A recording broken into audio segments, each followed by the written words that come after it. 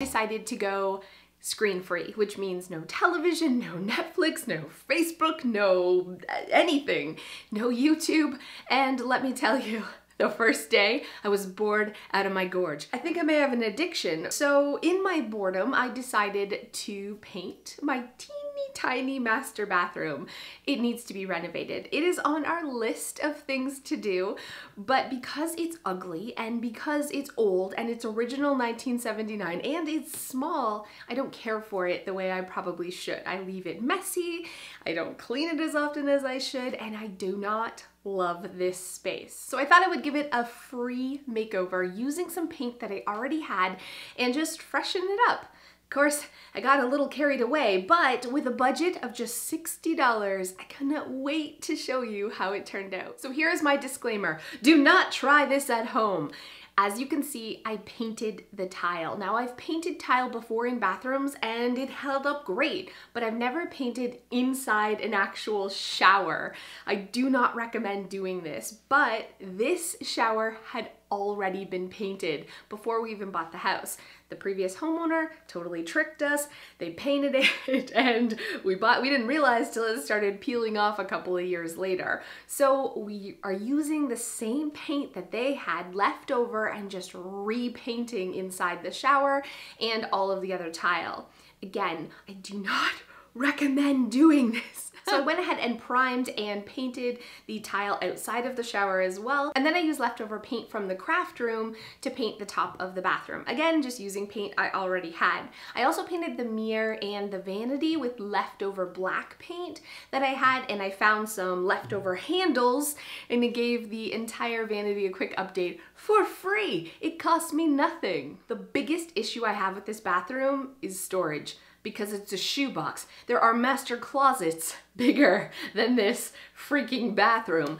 And we had a little, I don't know what you'd call it, medicine cabinet above the toilet, but it was so narrow that it basically was useless. And I'm so lazy. I'm a ladybug. So I love just shoving and hiding things out of the way, but because I only had the cabinet underneath the sink to put stuff, it was so jumbled that I left a lot of stuff on the counter. So a really good solution for either a visual bug or a lazy ladybug like me is floating shelves. So instead of a medicine cabinet, I installed really inexpensive $10 each floating shelves from Home Depot to add some extra storage. And then I shopped the dollar store. I found this great white basket that you guys know I love, some jars for smaller things, and I found photo boxes for just $1 each. I love stacking photo boxes.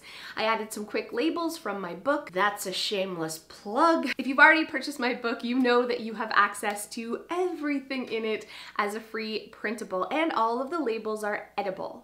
Not like eating, like you can edit them. And I just print them off on sticker paper, just regular Avery sticker paper, cut them off and attach them to the boxes and the jars to have custom organization on a shoestring budget. Storing all my makeup in a tray in this basket means it's still like out of sight for my ladybug brain, but it's a simple and easy organizing solution that takes literally a second to put away, so I'm actually putting it away. I also installed a dollar store hook, especially for my towels, so I could use the hooks on the back of the door for pajamas, and my bathroom is suddenly so much more functional.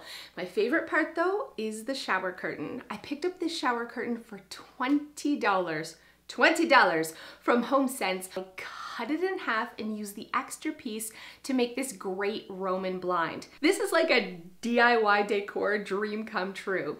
You can take any old mini blind and turn it into a beautiful Roman shade in like 10 minutes for free, basically. Turning an old mini blind into a Roman shade is so simple, so easy, and all you need is fabric, an old mini blind, and some hot glue. I thought about making a whole tutorial of how to do this, but the truth is there's about a bazillion better ones on YouTube. Way better than I could ever do. But instead of sewing, I just used hot glue. So as you're watching these other tutorials, and I'm gonna put some links down below, know that I just did it the lazy way. I applied some hot glue to the front of each of the 6 blinds that I kept and folded over and hot glued it. It's just all hot, there's no sewing, but the blind actually works. It goes up and down.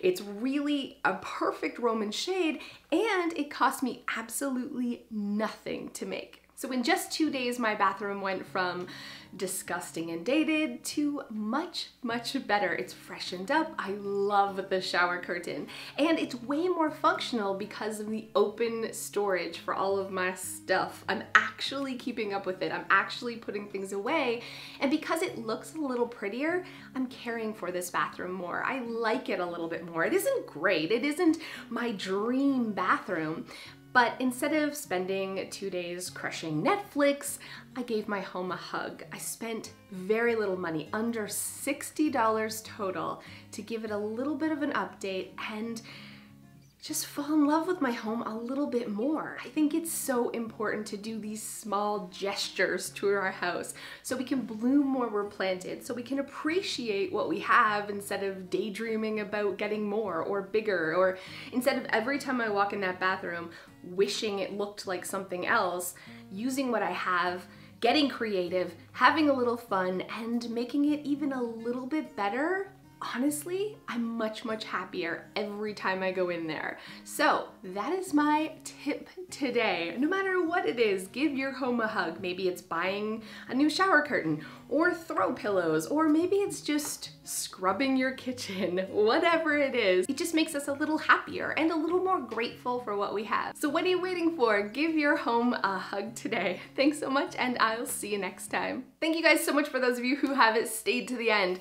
I'm doing a rant today, but instead of like a funny story rant, I wanted to have like a real discussion with you guys. So stop watching now if you don't want to get real for a second. If you guys follow my Facebook, you probably know that recently I did this little live ranty-roo on my Facebook page because I was annoyed. I got an email from a company who makes hook and loop adhesive. I can't say it. We're gonna call it the V word. It's not vagina. There's a brand out there who makes a product that attaches things using the hook and loop fastener thing. They don't want anyone to say the V word. They don't want anyone to call this thing that we all call this thing by this name unless it is the brand name of that, or we use the full brand name. So they wanted me to say, I guess I could say it if I use it. They wanted me to say that I love using Velcro brand adhesive fastener and not just the V word, right? And I got mad. The video they were talking about was 4 years old, and it wasn't a sponsored video. I wasn't being paid to talk about it. I was just sharing my ideas. And so I felt like a little offended, I guess, and I didn't want to change it, and I didn't want to start, like they suggested, in the future always calling it hook and loop fasteners instead of calling it the V word.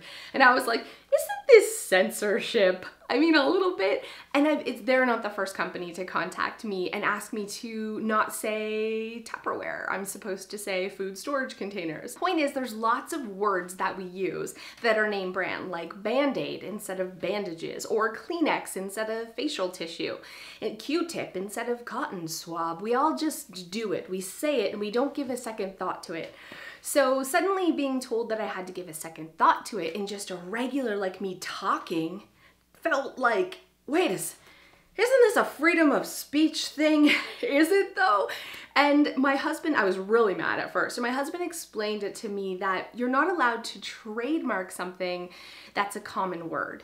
So as soon as their trademark for the V word starts being used as a noun or a generic word, then other companies can challenge them and stop paying the licensing fee to use it, right? It can just be like, sorry, that's an everyday word, which means that V word brand can no longer really make money, right? So, so I'm seeing their side. I am seeing their side, but I'm also seeing my side. I watched a video that they put out. It's hilarious. I'm gonna put a link to it below with a bunch of lawyers singing about why you can't say the V word anymore. You can't call it the V word unless you're talking about the brand and you have to use the whole big brand name. And it was cute and it was funny. And I was like, oh, until I got an email. And the email, while they didn't come out and say, we're going to sue you, it asked me to change the video, asked me to change the name, asked me to refer it to hook and loop in the future. So I took that as like a subtle threat. You know what I mean? I kind of blew it out of proportion.